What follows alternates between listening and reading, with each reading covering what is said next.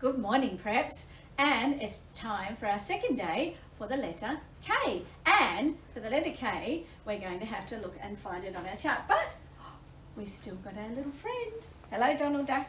Nice to see you. I love having the animals in the classrooms. All right, let's have a look at the alphabet, shall we? Let's go. All right. Oh, it's going to be easy to find. Look at that. That was so quick, Mrs. Mac. We've got hardly any left, Mrs. Hardly any letters left. So exciting. We might have to have an alphabet party, I think. Did you just say party? I did, and I said alphabet party. Okay, I've coloured in the K. But guess what? We don't have to look for a new box, a new sound box, because we found it the other day when we looked for the C, the K sound box, because of course K makes the same sound, that K sound. So let's have a look at it again. We've already looked at it, but these are the different letter choices. There's C makes K, K makes K, C, K at the end of duck, which is why Donald is visiting, and CH makes K and Q makes K. So we're just looking at that sound box again. Okay, so we need to go and put that on our anchor chart, don't we, Mrs. Mac? Yep. All right, let's put it on here, and I'll get my wonderful glue stick that works so well. You'd think I'd change it, wouldn't you? All right. There's so, that wild Mount Dunedin kid on there again. Oh, I love that wild. I just love the hair. It's just exhilarating, I think. It's looking a little bit like my hair at the moment, I think. It's a little bit wilder, but not much. Okay, so we're going to put cat up first because we talked about that being the most common sound. But then we're going to put up kitten.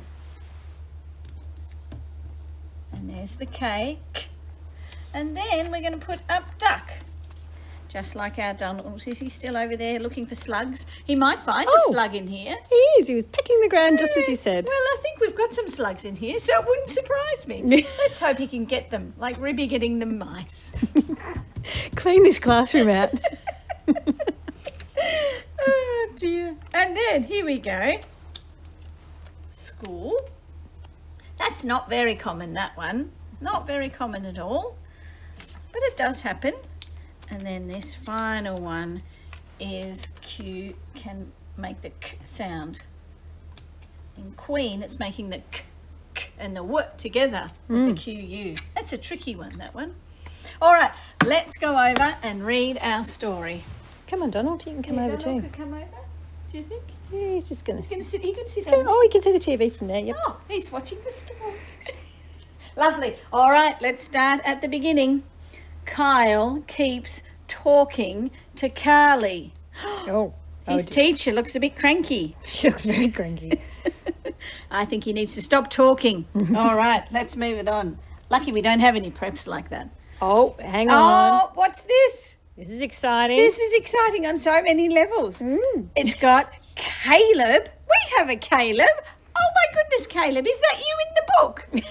No, it's not. It's another Caleb. It's another one. Caleb flies his kite. And look at that beautiful kite. It's a bit fancier than Mrs. Mac's kite. Oh, it's very beautiful. Okay, let's turn the page. All right.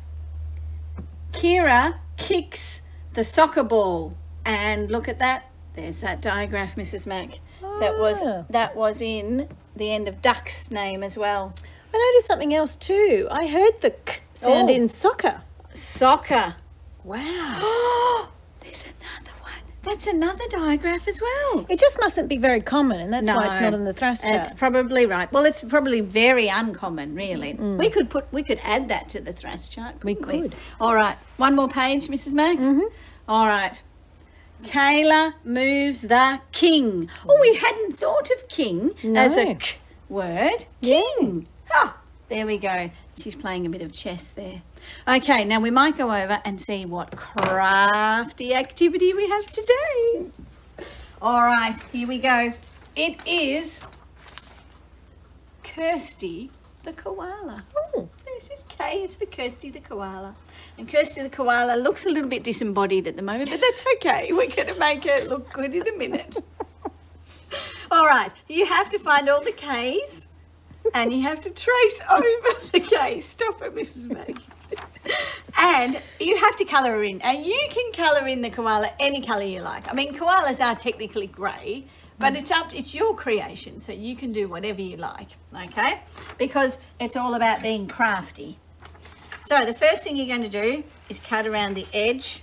So let's go around here. I hope you're looking, Ducky. Oh, yep. Oh, and eating slugs. Yes. Make sure you're doing careful snips because this one's going to turn into a puppet, Preps. Oh, what was our other puppet, Mrs. Ballard? Oh. Put you on the spot thinking about that. I can't remember, Mrs. Mac. I think it might have been... Oh! No, it was, well, that was one of them, the rabbit. The rabbit. But there was another one, though. Was it a G puppet? No. Oh, I can't remember. Pops, you'll have to... Pops. Perhaps you'll have to tell me. Because if you keep your puppets, then they can all play together. Yes, and you can make up a story. That would be fantastic, perhaps, if you did that. Okay, now, this one, what you have to do, you've got it like this and this, okay? You fold along that line. Okay, and then like last time, you glue that strip there on the inside. So I'm going to do that here on the bench. It's better than my knee. It works better. So you put a nice line of glue there and a nice line of glue there. And then that sticks just the edges. And then, of course, you stick on the lovely koala's head. Look at that. That's going to look cool. I would put a bit of glue just on the koala there. And then stick that on. Now he's back together. Now, no more disembodied koala. Look, yay! It's a puppet. Hello. All right, now Donald Duck and I are going to say goodbye. See you, Preps.